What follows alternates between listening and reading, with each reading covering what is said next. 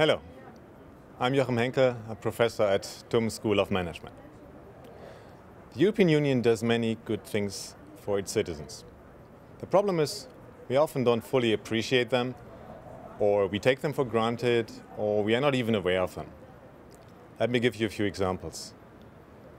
Technical University of Munich has a lively exchange with more than 300 partner institutions across Europe. Every year, about 800 foreign guest students come to Technical University of Munich, and more than 1,200 German TUM students go abroad to one of our European partners, all supported by the European Union's Erasmus Plus program.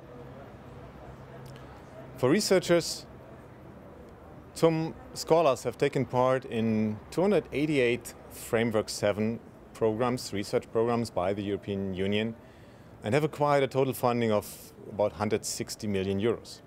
And it's not only about the funding, it's a lot about the opportunity to collaborate across the continent.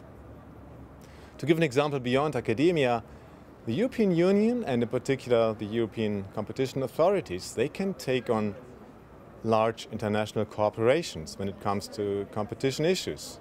And the most recent example is the fine against Google of 2.4 billion euros for the abuse of market power.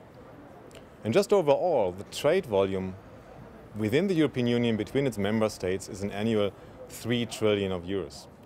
So it is an amount that would never have been possible without the single European market.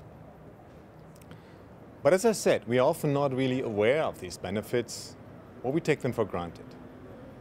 And the tragic of the Brexit is that millions of UK citizens have voted based on a lack of information or really completely false information.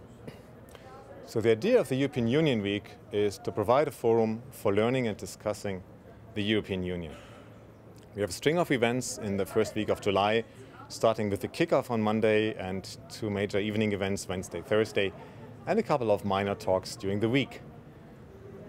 Particular for the kickoff on Monday, we are proud to have 2 fascinating speakers.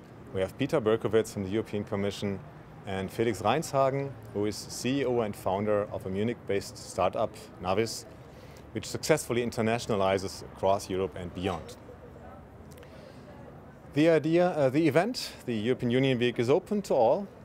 It's for TUM students, TUM faculty, TUM employees, but also the wider public. The program is available on the internet. You can easily find it by searching for European Union Week at TUM. And we hope to inform about the European Union. Now, to be clear, we are not saying that everything is perfect with the European Union. There certainly must be a debate about how the European Union needs to be organized in the future. But it's a debate about how it should be and not if. There is no doubt that European integration is the only way forward for this continent. So we do hope that the European Union Week increases knowledge for all participants about the European Union and also revives enthusiasm for this unique historic project.